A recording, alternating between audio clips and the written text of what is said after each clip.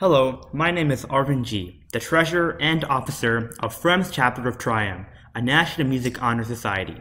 This year, Trium is hosting their annual Pennyworth competition to benefit Doctors Without Borders, a medical organization that provides reliable medical aid to those in need all over the world.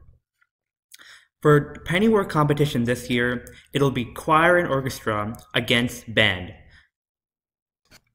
Here's how to play Pennyworth. If you are comfortable coming into the school or already have in-person learning, then start off by finding spare change around the house and bring in the coins to school. There will be one jar for band and one jar for orchestra/choir. The band jar is in room 17 and the orchestra jar is in room 16. Each penny you place in the jar will count as 1 point for that group.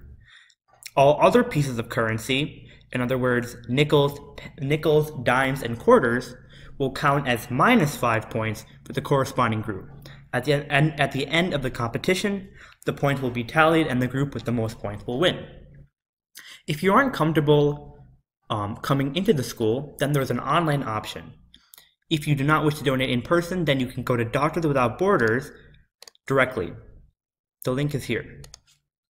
Once you've donated your amount to Doctors Without Borders directly, send the receipt to Gabe Klassen, our president of Trium, at this email, with the description of the coins you want to give, so that way we know which coins to count toward which ensembles.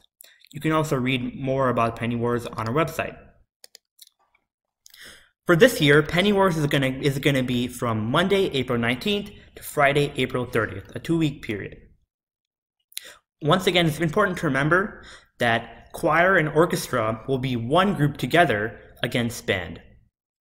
Thank you, and we hope that you'll be participating in Trium's Pennyworth.